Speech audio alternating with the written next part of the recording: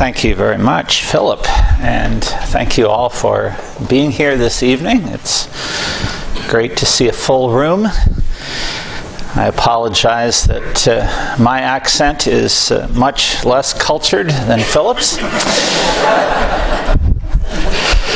I had no choice in where I was brought up, and I could sit and listen to Philip for hours and just delight in impeccable English. I also have wonderful memories from 30 years ago that surround such things as playing croquet on a perfectly manicured lawn that is kept shorter than anything that could ever grow in Denver. We're a semi-arid location, and so I'm reminding myself once again these past couple of days that there are parts of the world with humidity.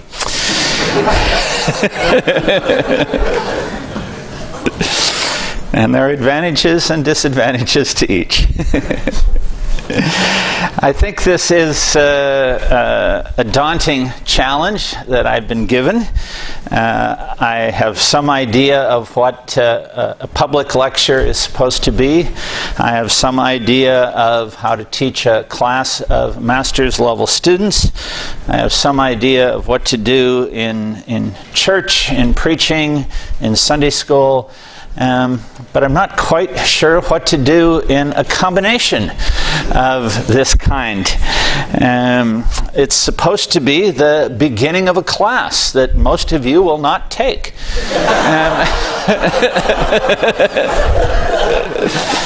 But I'm glad to hear that there is still time for more to join us again on Thursday night. One of the books you'll see in the back that is not mine, and so I can recommend it, is Janine Brown's commentary on Matthew in the Teaching the Text series.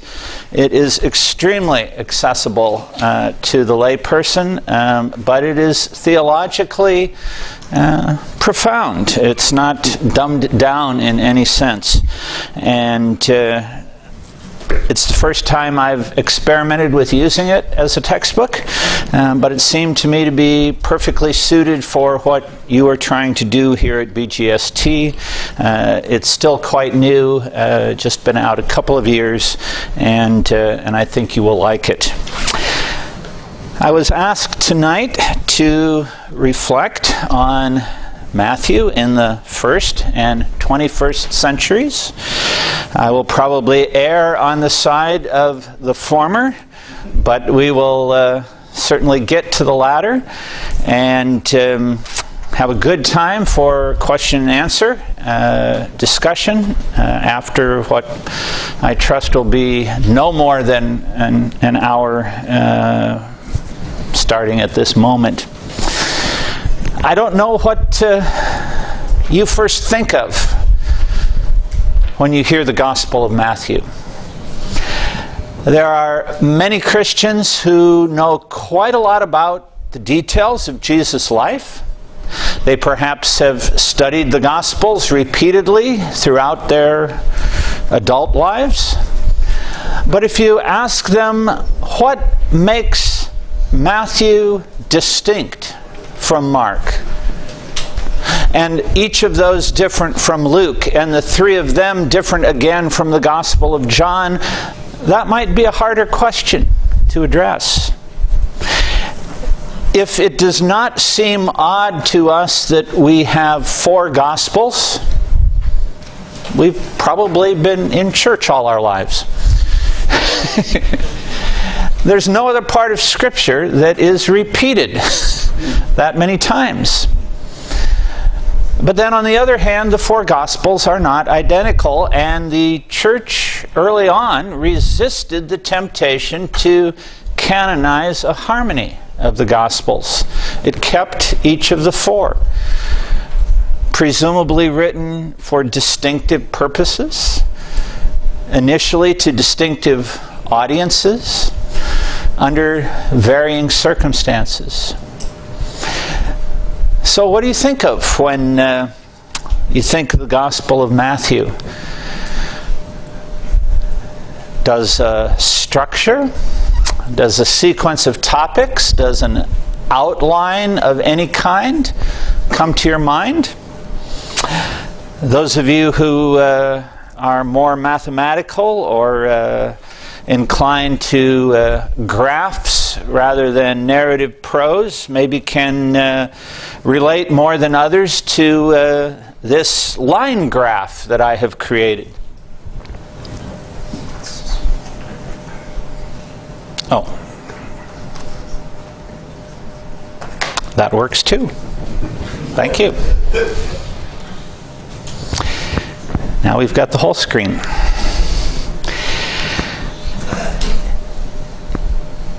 There are parts of Matthew that are quite similar to what one finds in Mark and Luke, but unlike Mark, there are 2 chapters at the beginning that are about the events surrounding the birth and earliest years of Jesus' life.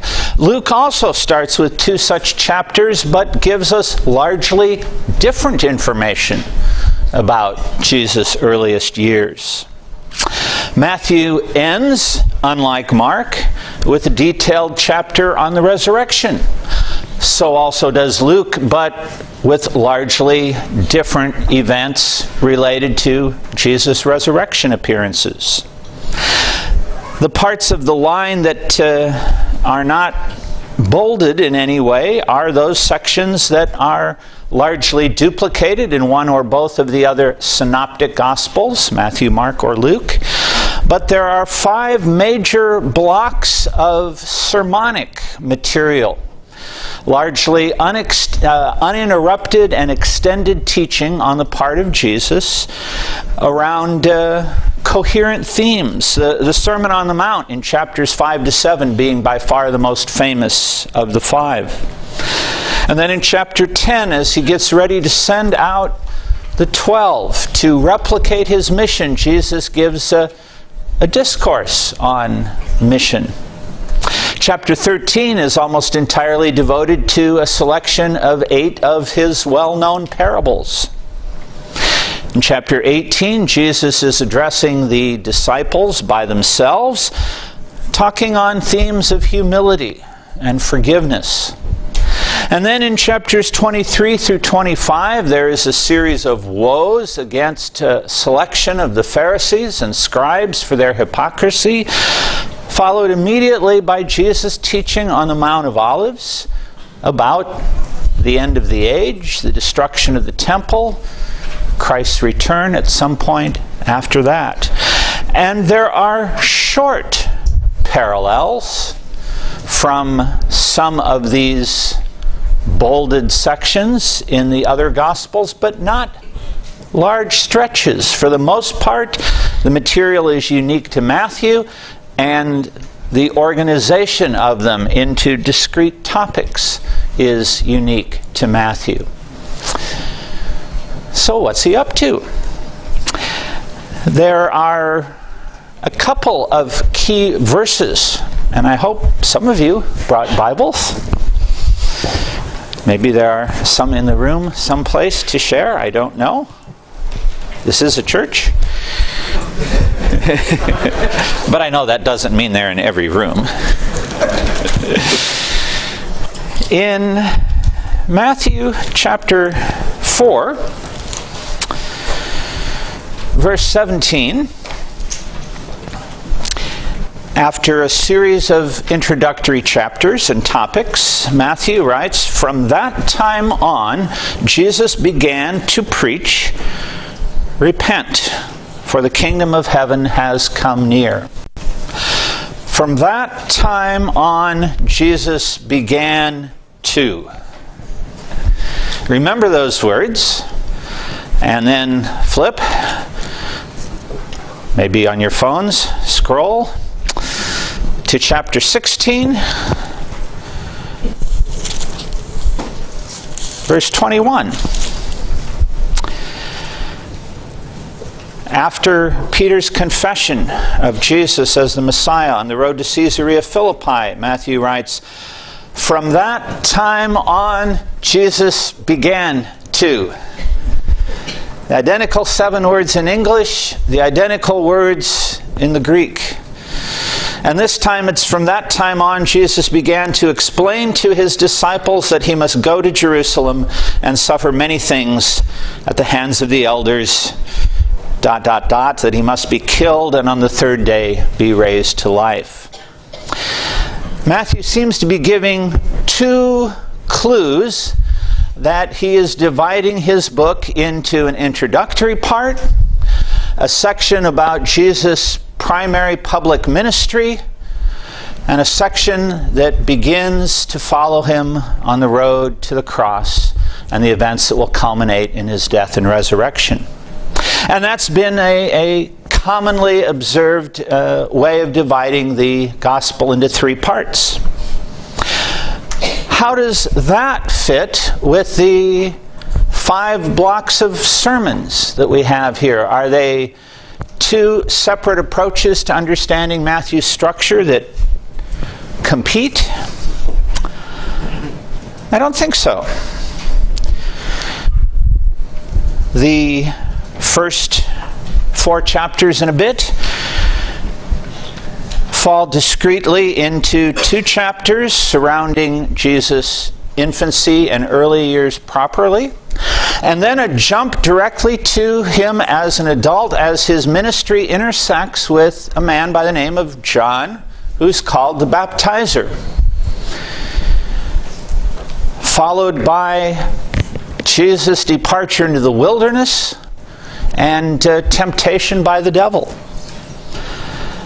He returns, he calls his first disciples, and then we read from that time on, he began to preach that the kingdom of God, the kingdom of heaven, was near.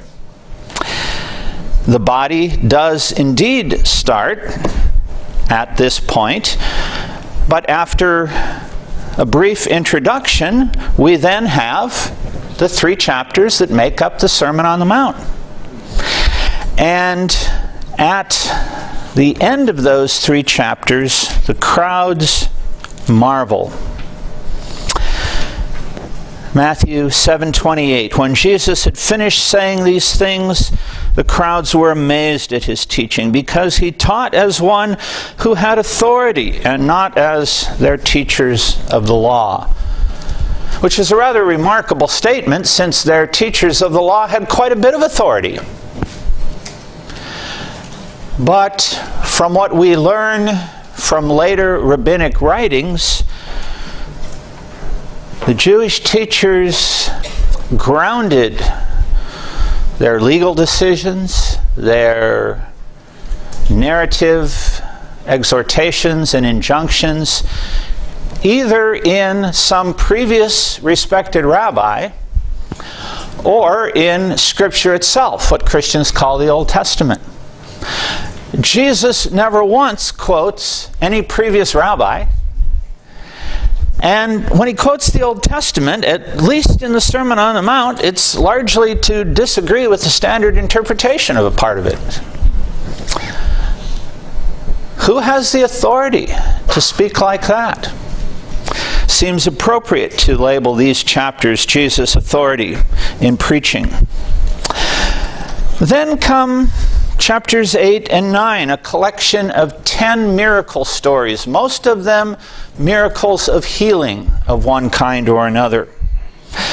Almost all found in either Mark or Luke or both, but only Matthew groups them together into 2 chapters consecutively in this fashion. And as we skim through them, we are amazed that he stills the storm. And the disciples ask, what kind of man is this? 8:27. That even the wind and the waves obey him. He heals a paralyzed man, but also claims to be able to forgive his sins. And at the end of that story in 9:8, when the crowd saw this, they were filled with awe and they praised God who had given such authority to men. It continues that way, and by the end of chapter 9, some of the people that were to turn into Jesus' most hardened opponents begin to accuse him of having diabolical authority and power. It's by the power of Satan that he casts out demons.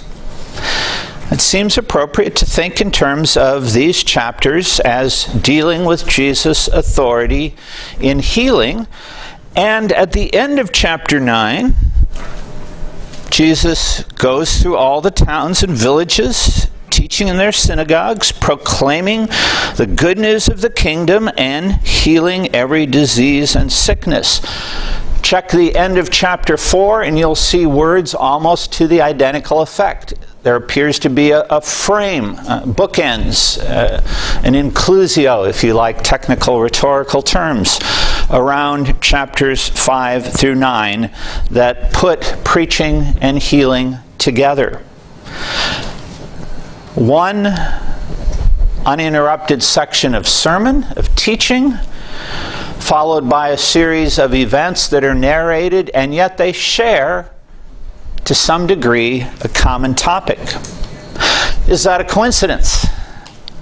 No. I think it happens again. The first hint of opposition in the Gospel of Matthew comes in 9:34, when the Pharisees accuse Jesus of driving out demons by the prince of demons. Chapter 10 prepares the disciples for mission. We mentioned that. It's in yellow. It's one of the highlighted blocks of teaching. But after the opening verses, the majority of the chapter increasingly predicts the hostility that the disciples will experience. Not immediately, not on this short journey while Jesus is alive, but as time goes on, after his death and resurrection. And then chapters 11 and 12 begin to give us glimpses of bits of that hostility starting to be experienced. So that by the end of chapter 11, Jesus is unleashing woes on unrepentant towns in Israel. He is coming into conflict with the Pharisaic understandings of Sabbath law in chapter 12. And the hint about driving out demons by the prince of demons becomes a repeated charge that leads to a full-blown conflict occupying the second half of chapter 12. Once again, it seems that consecutive chapters are on related topics. What makes Matthew's chapter on parables stand out from the other Gospels? Halfway through, Jesus stops talking outside to the crowds and moves indoors and speaks solely to the disciples. No other gospel frames the selection of Jesus' parables in quite that way. Jesus moves from teaching the crowds, and yet even while he is teaching the crowds, he says to them things like 13:14, "In them is fulfilled the prophecy of Isaiah, you will be ever hearing but never understanding, you will be ever seeing but never perceiving." Predicting that many won't get it, they won't understand, and their hearts will be increasingly hardened. But to the disciples, who often don't understand at first, they at least ask, and they receive interpretation, and they stay with Jesus, and they're instructed further. There's an increasing polarization to Jesus in his ministry that's explained in the sermonic material, if you like, of the parables. and then enacted as Jesus quickly leaves Jewish territory for the one and only extended time in this Gospel's narrative, and matches outside of Israel various things that he does inside of Israel. He feeds the 5,000, primarily a Jewish crowd. He feeds the 4,000, primarily a Gentile crowd. All leading to the culmination of asking his disciples, "Who do people say that I am?" And Peter, for one short moment, getting it right. "You are the Christ, the Son of the living God." But in short compass, Jesus predicts his passion, and Peter is not prepared for that. He begins to rebuke his Lord, and Jesus returns the favor. And we begin with a series of teachings about discipleship on the road to Jerusalem, but in narrative fashion. The next uninterrupted bit, chapter 18, is still talking about discipleship exclusively to the 12 on themes of humility and forgiveness that will loom large and be important if the disciples are to cope with his death and resurrection. As we approach the end, various parables, traps set for Jesus by people who come asking him difficult questions, all lead to increasing comment about the coming judgment on the Jewish leaders of the nation in the first century. And then that is enacted in what Jesus says directly in the woes of chapter 23 and the prediction of the destruction of the temple in chapter 24. But eventually, all nations will be judged. Finally, there are lengthy treatments of Jesus' passion and death and of his resurrection, in some way balancing out the opening introductory chapters. I think Matthew is very deliberately, very intricately crafted. I think the Spirit of God inspired him to put things together in a distinctive way for what the early church tells us was the most Jewish of all the Christian audiences to which the various Gospels were written. And in light of, as the first century went on, a growing tension between the church and synagogue. Scholars debate whether Matthew's Jewish Christian audience had just recently broken from the synagogue, was in the process of doing so, but tensions are perhaps high, and yet at the same time, hopes are high that more Jews will become Jesus followers, will become believers in Jesus of Nazareth as the long-awaited Jewish Messiah. How does Matthew come to put all of this together? For those of you who aren't coming back, we won't trouble you for too long with charts and diagrams about the most common solution to the so-called synoptic problem, the literary relationship of the first three Gospels. Mark probably written first, Matthew and Luke following and using in part much of Mark. Another collection of Jesus' sayings, often called Q, which simply comes from a German word Quelle, which means source. Nothing any more mysterious about that, and has nothing to do with James Bond movies or British intelligence. And then possibly sources unique to Matthew, simply designated as M, and unique to Luke, designated as L.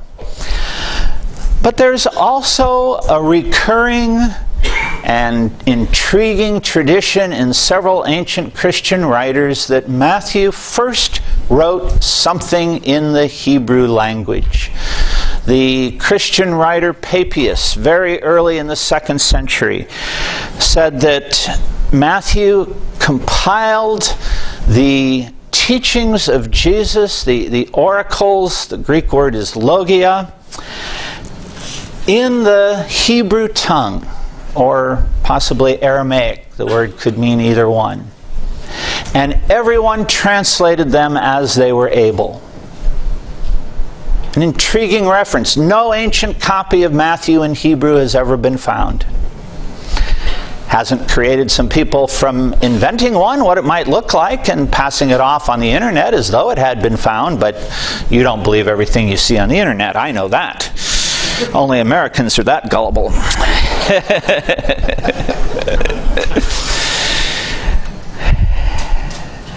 Matthew was perhaps the author of something short of, less than, the full-fledged gospel that we now have, and perhaps used that along with the other documents that we have had, maybe after Mark was written, to add more narrative material and put it in the form we have. It's simply a hypothesis. Maybe this proto-Matthew, this previous edition of Matthew, actually was something like what scholars call Q. That has been suggested, but there's probably no way to prove it. What we do know is that Matthew in the earliest centuries was the most popular of the 4 Gospels. And I probably should have entitled this Matthew in the 1st century and a little bit later, as well as in the 21st century. Because we don't actually have other Christian documents from the 1st century to prove that Matthew was the most popular, but we have them from the 2nd. And the 3rd, and the 4th, and the 5th.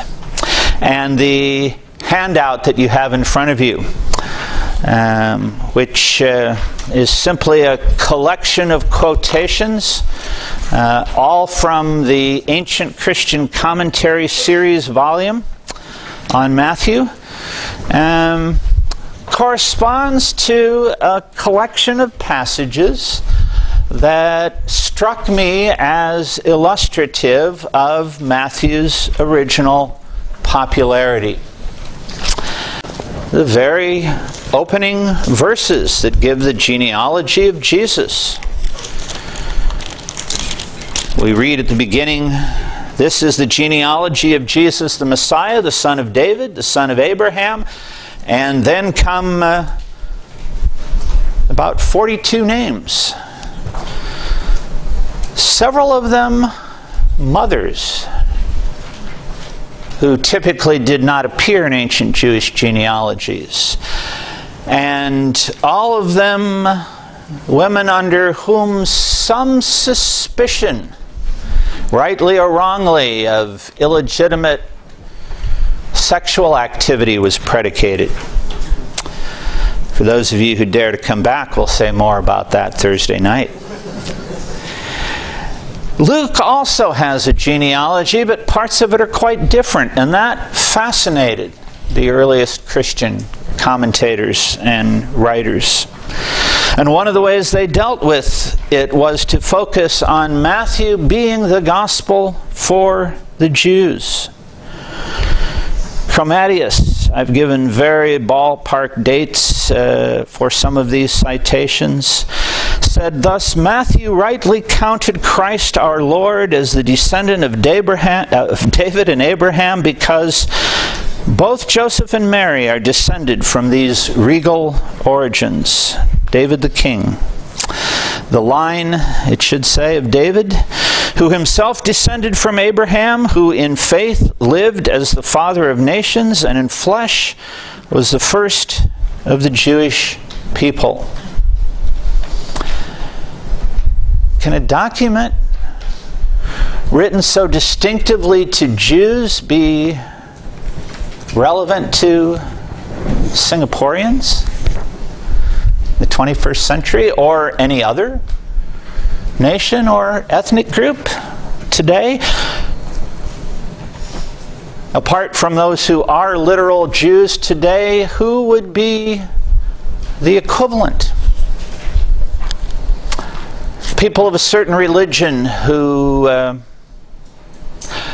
were being told that the fulfillment of their deepest hopes and longings was to be found in Jesus. Even though required what at least seemed like playing fast and loose with their scriptures in some way. We'll have to look at that. Is Jesus the fulfillment of the deepest longings and hopes of Buddhists and Hindus and Muslims and pagans and atheists and everyone else?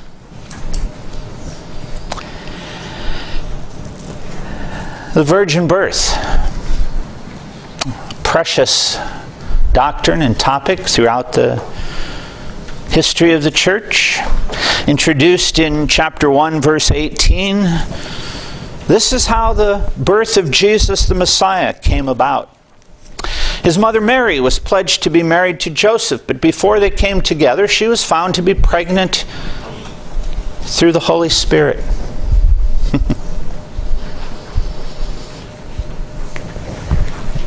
Those of you who are mothers and fathers, if your daughter came home and told you that story, would you believe it? I'm always amazed at how some atheists can say things like, well, they didn't have modern science. And they knew where children came from. This was an astonishing acclaim in the ancient world, as it would be today. And if we believe it, how is it possible?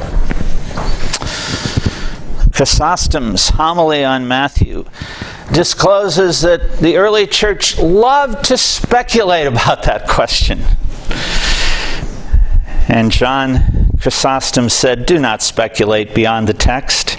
Do not require of it something more than what it simply says. Do not ask, but precisely how was it that the Spirit accomplished this in a virgin? For even when nature is at work, it is impossible fully to explain the manner of the formation of the person. How then, when the Spirit is accomplishing miracles, shall we be able to express their precise causes?" What Matthew is interested in here and throughout the first two chapters is that Jesus' birth is fulfilling prophecy. Not about how God managed to pull it off. Jump to the Sermon on the Mount, which begins with the famous Beatitudes. Perhaps none better known than the first. Blessed are the poor in spirit, for theirs is the kingdom of heaven. Luke's parallel says, blessed are you poor, using a term that meant the literal, physically impoverished. Do Luke and Matthew contradict each other? I don't think so. The Hebrew anawim, a word found throughout the prophets and the Psalms and the wisdom literature in general, often referred to those among God's people who were marginalized, physically impoverished, but who turned to God as their only hope. It's a both and. But I don't know what happens in this country.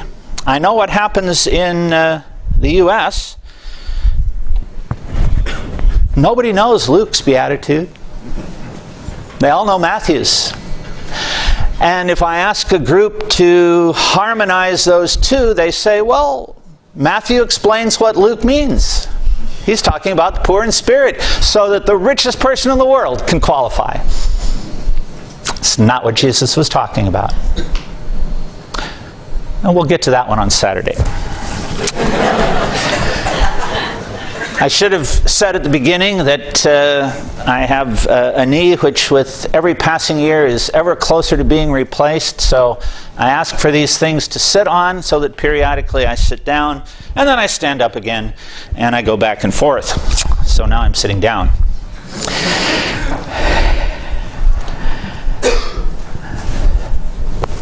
Do not think that I have come to abolish the law or the prophets. I've not come to abolish them, but to fulfill them. How does the Christian apply the Old Testament in the New Testament age?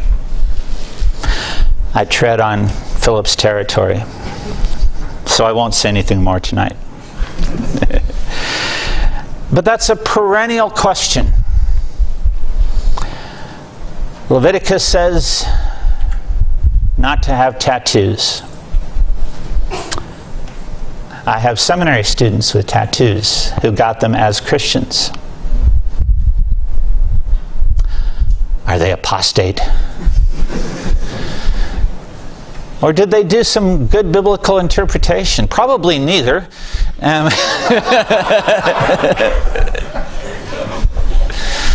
But what does it mean that Christ has come not to do away with, but neither to preserve unchanged every application of every law? The early Christians wrestled with that question as well. We are promised a new heaven and a new earth, which the Lord God will make. If new ones are to be created, the old ones will therefore pass away. As for what follows, not one iota, not a dot shall be lost from the law until all is accomplished. Comes right after 5:17 and 5:18. This literally shows that even what is considered least important in the law is full of spiritual sacraments, gifts of grace. And it is all summed up in the gospel. There's a law in that same chapter in Leviticus 19 that I suspect no one in the room is currently obeying. Do not wear clothes made of two different kinds of fabric. What gives you the right to throw out God's eternal, unchanging word? Well, you just didn't think about it. Or maybe there is a spiritual gift of grace. There is a principle behind that that can be related to abiding New Testament teaching. Saturday. The Lord's Prayer. Probably misnamed since he never prayed it. He gave it to his disciples, but it's too late to change the name now. Begins, "This then is how you should pray. Our Father in heaven, hallowed be your name." Tell an innocuous sounding story. If you want to win people over to a hard message. A story like there once was a rich man who had lots of sheep, and a poor man who just had one small ewe lamb. And the rich man came and stole it, even that lone lamb. And you could tell that story before King David and melt his heart. And then Nathan says, "You are the man." And he could have been killed. But instead, David repented. Jesus was the master of the parable, even more so than Nathan. And then we come to the classic controversy in the history of Catholic versus Protestant. I tell you that you are Peter, and on this rock I will build my church, and the gates of Hades will not overcome it. Is Peter the rock? Is Christ the rock? Is it anybody who confesses Christ like Peter and the rest of the disciples did, the rock? Theodore of Mopsuestia wrote about this rock. This is not the property of Peter alone, but it came about on behalf of every human being.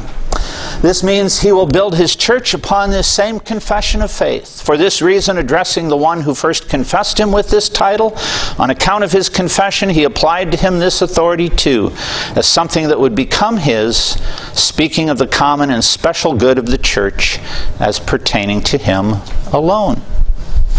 It's anybody whose confession is that of Peter when he got it right, Theodore is saying. That's one option. It will be sometime late next week before we get back to that one.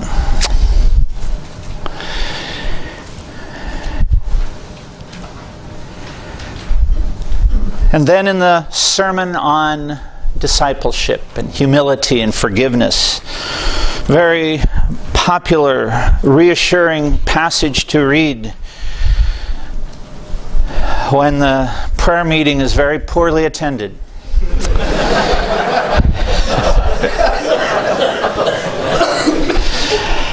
And we never bother to notice the original context, which is immediately after Jesus' words about church discipline. Do you do church discipline better than most Americans do? Well, most Americans don't even attempt it. And the few that do are often overly harsh.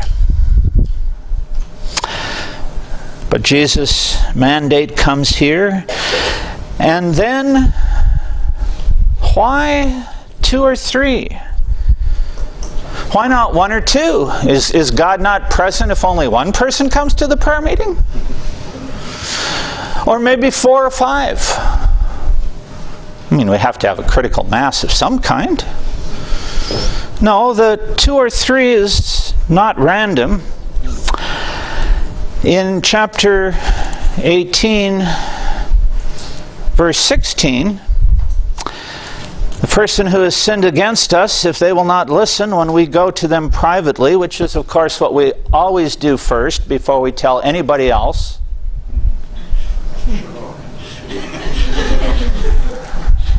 Right. If they will not listen, take 1 or 2 others along, so that every matter may be established by the testimony of 2 or 3 witnesses. Myself plus 1 or 2, this is not higher math, equals 2 or 3. And then, within just a couple of verses, for where 2 or 3 gather in my name, there am I with them. Of course he's there with the 2 or 3 who come to the prayer meeting, because he's always here. But in context, it's about God promising to bless and to ratify properly carried out church discipline. And then there's that invective against the teachers. And yes, for the sake of time, I've skipped a few quotations, and you can read them. The teachers of the law and the Pharisees sit in Moses' seat, so you must be careful to do everything they tell you. Presumably meaning when they are speaking appropriately of what Moses taught in Moses' seat. But do not do what they do, for they don't practice what they preach.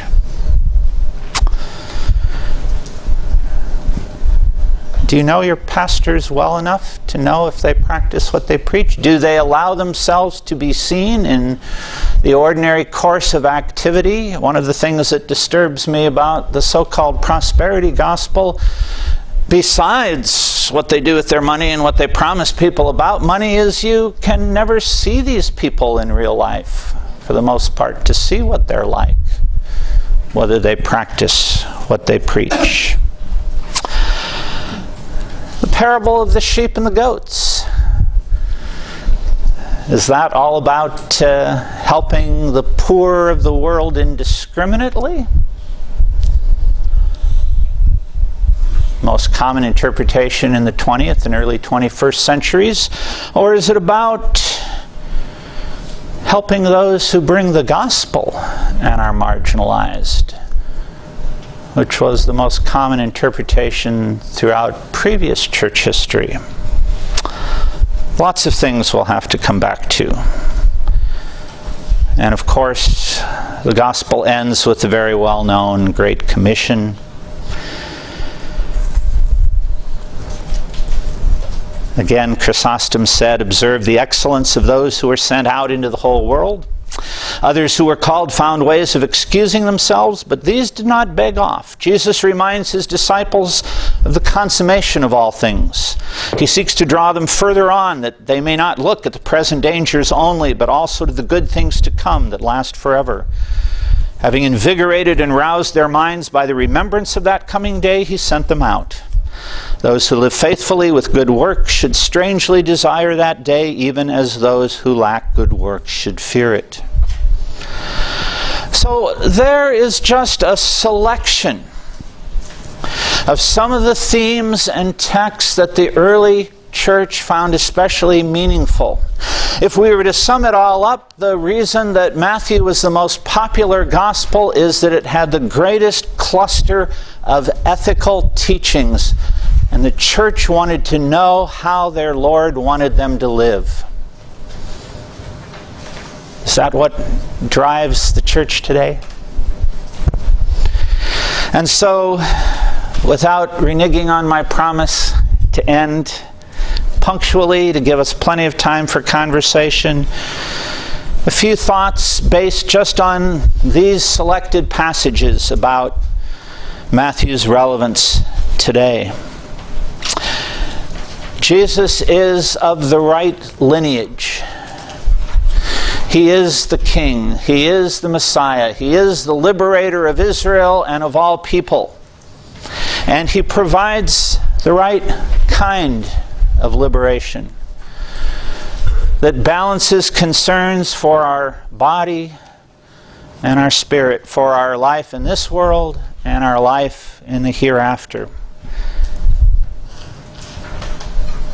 The gospel is authenticated by fulfilled prophecy. There are approximately 20 Old Testament texts in the Gospel of Matthew that he points to as uniquely fulfilled in Christ, and about 10 of those are unique to Matthew's Gospel. It was a major theme, along with miracles, in the early church to authenticate who Jesus was.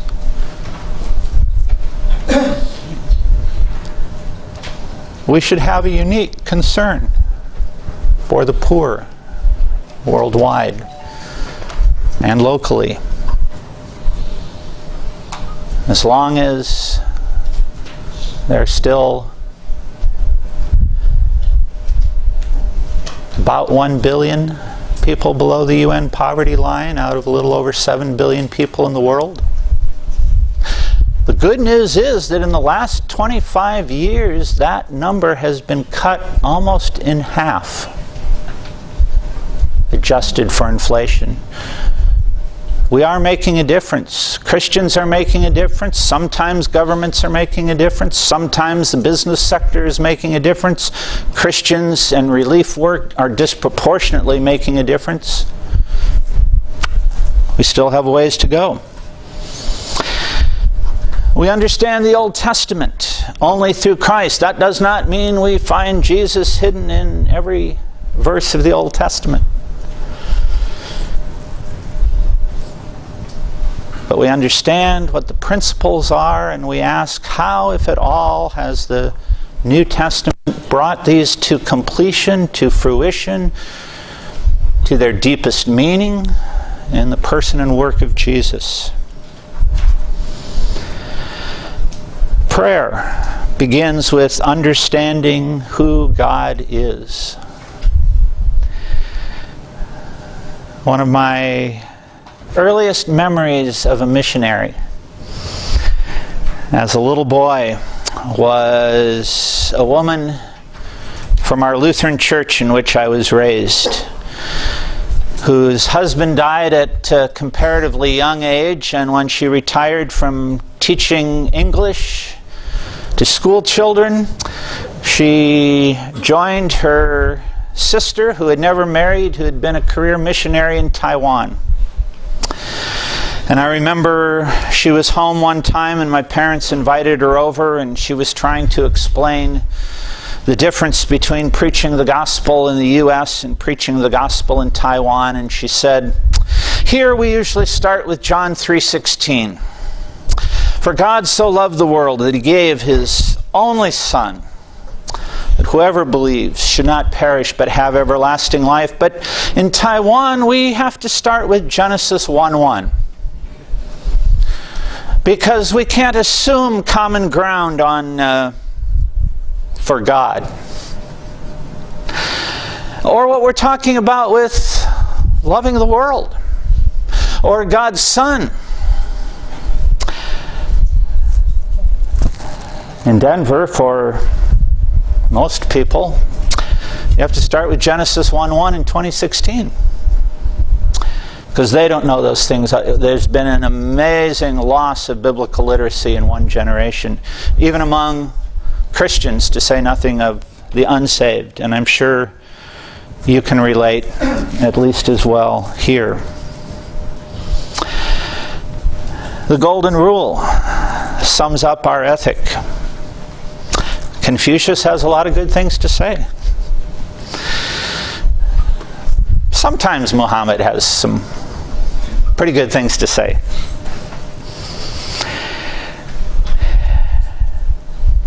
A lot of religions, a lot of wise people have many good things to say. There aren't many parallels in the wisdom of the world to love your enemies. Christians do so well with that. But that's how we would want to be treated if someone else thought we were their enemies.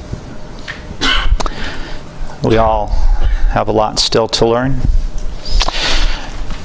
The gospel meets both spiritual and physical needs. We talked about that. Come to me, all you who labor and are heavy laden, and I will give you rest. Jesus rescues us from a meritocracy, from a performance-based life. Sorry, accidental slip there.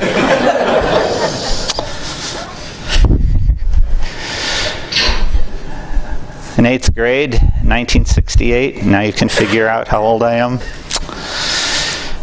I was told by a teacher that the 40-hour work week was on its way out. Some European countries had already gone to 35, and that by the time I was an adult, the biggest challenge for American workers was what to do with their leisure time, as we would undoubtedly have a 30-hour work week, because we were having all of these inventions and technology that were called labor-saving devices. And now they're labor-creating devices, because I can't go anywhere without the obsession to look at my phone. Yep, it's off. And this afternoon I graded papers for an online class that I'm supposedly teaching in Denver while there's no way to get away from it, because technology makes it possible for more and more to be demanded from us. And Jesus says at some point, stop and come away and rest. Physically, yes, but rest knowing that your worth and your identity is not in how you perform. How liberating could that be if we really imbibed it? I'll find out if I believe it, as within a few years I'm looking at retirement. Is my identity wrapped up in what I do? I hope not. Invite me back in a few years and I'll let you know. God's kingdom is best understood by surprising analogies. The kingdom of God is like a mustard seed. What? If that doesn't strike you as odd, you've really been in church too long. Mustard? The only thing I do with mustard back home is get it out of a container and pour it on a hot dog. God's kingdom is like a mustard seed. If the stories aren't fresh and riveting, then we need to create some new ones. The church. Upon this rock I will build my church. I thank God for the parachurch. I thank God for Christian fellowships of every kind. I thank God for every wonderful sermon I can hear online in any language just about. But God's plan was not for Christians to try to do it apart from the local church. Warts and all. Jesus is with us in proper church discipline. Avoid hypocrisy, but don't dwell on it too long. So we'll move on. No, just kidding. You can't take it with you. Eventually there's final judgment for all of us. And understand the authority and scope and centrality of our commission. We've come a long way in reaching the world, and the last 100 years made more progress than in just about the previous 1900 years. But there's still plenty who have yet to become believers and plenty who have yet to hear. These are thoughts to entice a few of you back and to hopefully encourage all of you to, if you have not read Matthew recently, embark on a good study of it.